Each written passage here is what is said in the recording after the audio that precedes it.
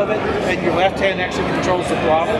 So faster or slower, and you stop. You can actually do some voice commands in there. Once we actually change it right, you have to lean on it right now. The way the trucks are, to turn it does lean. We were looking at putting some linear actuators on there to make it turn. That would tilt the board, and we're not real happy with that.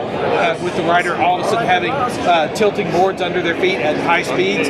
So you're just, instead of having to tilt the board, you're just going to have the axles turn? What we're going to do is we're going to change the axles so they're straight, and then at that point we can turn them without having to tilt the board, and then we'll actually we've actually worked out the gestures to go left and right on that one, so we'll actually end up. Who made this? He came up with the idea. I put all the hardware and wrote the software for it. Took about two and a half weeks.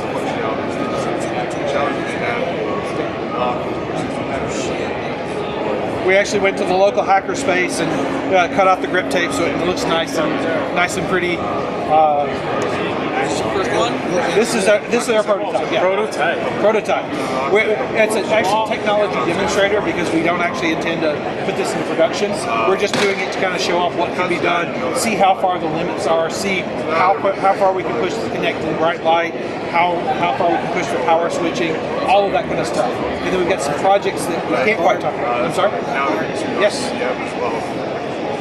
So you guys aren't going to try to go in mass production on these? Everybody's asking us where we can buy one. We're going to go back and say, hey, we might even have to do a short run production on these things. If we can't do that, we're actually going to try and see if we can just open source the hardware and software, and so other people can make it if we can't do it. Like it doesn't make sense. I'm sorry? Like kits? Yeah, or just here's the specifications, here's what you need to go out to do it. So, one way or the other, we'll make sure that folks can go out there and have one of these things and have fun. Yeah, because I still skate. I think that's awesome. We're based out of Austin. We're based out of Austin, Texas.